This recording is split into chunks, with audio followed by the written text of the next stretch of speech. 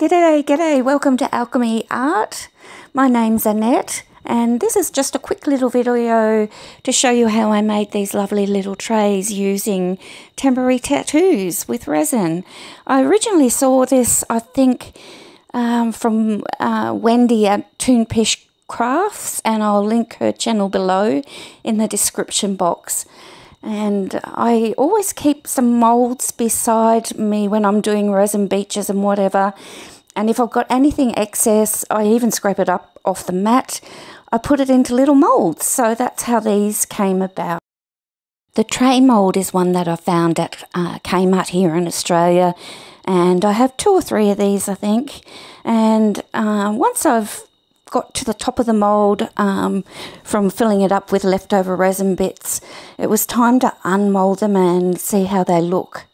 And these are both are blue on one side, and on the other is clear with a lot of sparkle powder in it. So here's the first one, and as you can see, the blue has sort of poked its way through because the clear sparkle on top.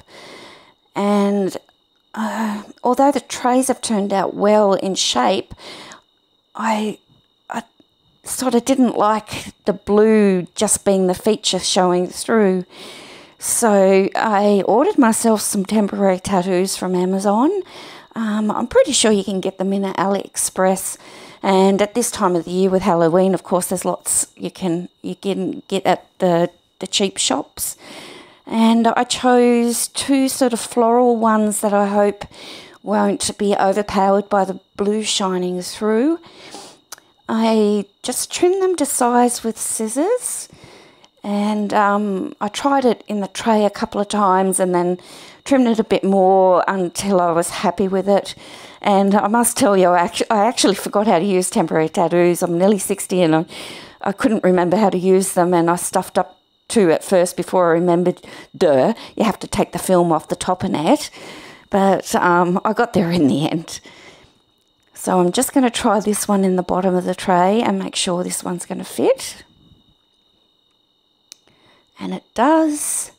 So then all you need to do is take off the film and then get some water. And I just use tap water and a folded up piece of paper towel. And you put the tattoo, the colour side down, and then dab all over the back with your wet paper towel or however you want to do it. You don't need to sand the resin surface first. It will adhere quite well without sanding. And I don't think I show it in this video, but I did peel up a corner and just check that it was okay before I peeled it back, and this one was quite okay. And here we go, the big reveal. And it actually turned out quite beautiful. It's hard to show on camera, but there's a shimmer behind the flowers, almost like it's stained glass. And this second one, the blue was showing through the tray even more. So I've picked some flowers that have got a bit more colour in it. And there's a little bit of white in the flower as well. So I'm hoping the blue won't overpower it. And there's a little butterfly that I do add to one corner. And it's sort of got a bit lost in there, but in certain light you can see it's in there. And it was the exact same process, just wetting the back, peeling up a section and making sure it was okay. And then when it was wet enough, you can actually feel it, the backing starts to slide, and you just pull it back. And I won't repeat it again with the little butterfly, but I'll show you in a second. You'll see it at the top right of the little tray, and it was the same process.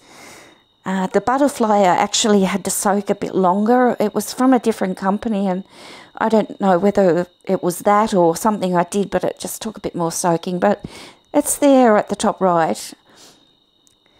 Next thing to do before the resin is to make sure these are completely dry. Water and resin do not play well together. And I was a bit worried about burning it with a full-on heat gun. So I just used a travel hairdryer on a low setting, and just went over them continuously and touched them every now and again to make sure that they were completely dry before I went to the next step of resining. And before the resin, because I've been a bad girl and not checking that my table's level, I did check these little trays were level. And as you can see, I've got all my PPE on now, and I'm wearing my respirator, gloves, etc. The resin I'm using today is Platinum 360 Plus, and it's a really good coating resin. I don't actually like to use this resin in a mould. I find it overheats too quickly, and it's ruined a couple of my cheaper moulds, thankfully. They were the cheap ones, not my good ones. And I just spread it around a little bit and thin it out a bit further with my craft heat gun, followed by a silicone makeup brush. And the way I find best to do this, because there's a little ledge at the side of these trays, is to sort of push it around with the brush and then use the brush to roll the resin where I want to go. You'll see me doing it there just around the corners. And my light source is actually at the right of where I'm working, so I'll also turn this around and check from the other side and move the resin a bit further. Sometimes when the light's coming from the other direction, you can't quite see exactly where you are with the piece. At this stage too, I always check to see there's no cat hair in there, none of my hair, and pick that out as well. I'm just popping some bubbles again with the craft heat gun. And then I'll use my new favourite tool, which is a little makeup micro brush. And they've got this little tiny little head at the top, and they're great for running around the edges of your projects, just to remove any bubbles that have collected in the corners as it's met the side. Lastly, I just pop any more deeper bubbles with my butane torch. Move very fast over the area, and I repeat the same to the other tray, and they are all done. And I'm really happy with how these have turned out. I think I'll be using these as Christmas gifts. And I've also been jazzing up, I call him now Horace. He's now got eyes. Thanks for watching, everybody, and see you next video.